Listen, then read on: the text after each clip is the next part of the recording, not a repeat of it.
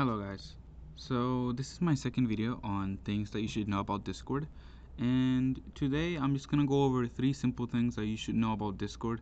um, just 3 things in general that you should be aware of, how to use, and things that you should know. So let's go to our Discord app, and the first thing that I want to talk about is your audio. So if you go down to the bottom left and you go to user settings and you click on voice and video, you're going to see that this voice settings pop in.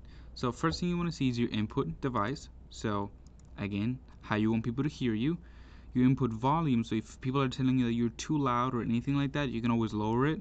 Or if people are telling you that you're too hard to hear, then you could increase it. Same with your output device. Again, this is where you hear audio coming from. And if you feel like people are too hard to hear, you put it up. As you guys can see, I have it on 155%.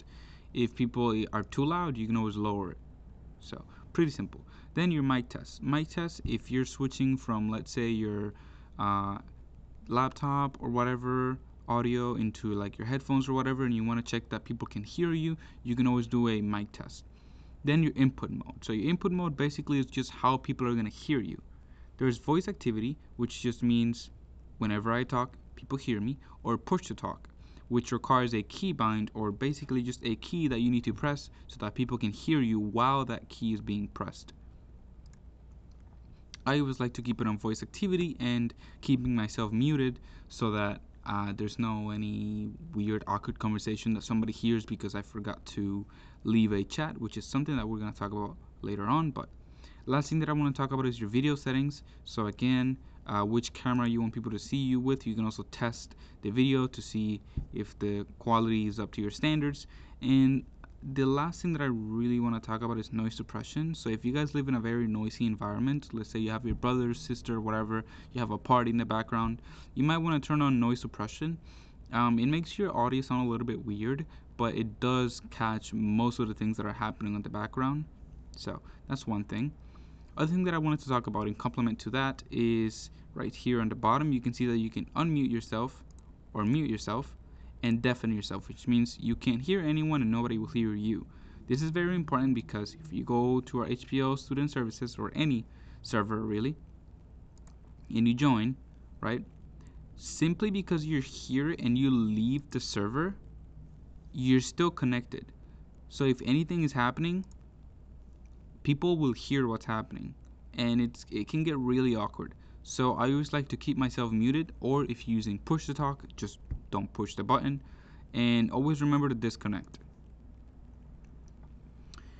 Another thing that I want to talk about is just testing out emotes and things like that. So Discord has a few integrated emotes that I feel like you guys should know, or emotes or commands, whatever you want to call them. And the first one is /shrug.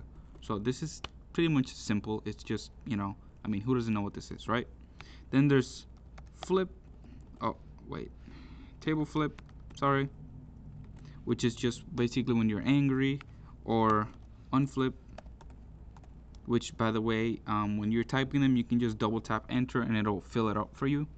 And basically, these two are hilarious because if you're mad and you hit them with the table flip, and then they're like calm down and they hit you with the unflip, I die every time that happens. So I feel like that's very important.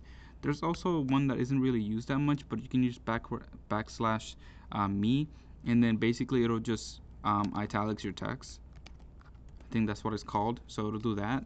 Nothing too crazy. Um, Another one that I want to talk about is if you put asterisk lol asterisk, you see you get the italics.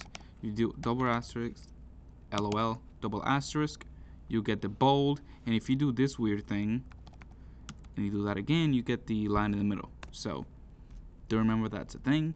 Also, something that you can do, which is my favorite thing, is you can do backslash Giphy. Oops, Giphy.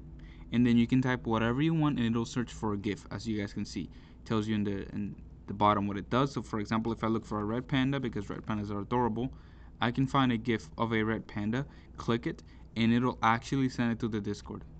This is 2025. Like, it's just amazing. I love it. So do know that there are these options. Last thing I want to talk about is appearance. So if you go to user settings again, you go to appearance, there's theme, dark or light. First of all, if you use light, I will find you. Please keep it on dark. It makes Discord just look a lot better. Also, message display, I would recommend you to keep it cozy. So as you can see, the way this looks with your whole character and your username, I think it looks better. Whereas if you use this compact, this reminds me of like a Zoom meeting. Like I don't want to be in a Zoom meeting when I'm talking to people on Discord, right? So keep it cozy. This just looks a lot better overall. And also, if you have any sort of visual aid that you need, you can bump up your um, your scaling. So for example, as you guys can see here, the way this looks, and I can bump it up all the way to 24. So if it's easier for you that way, you could do that. um, this is what's comfortable for me, but do know that you can change these as well, depending on your preferences. So that would be all for today. Hope you guys enjoyed, and hope you guys liked the video.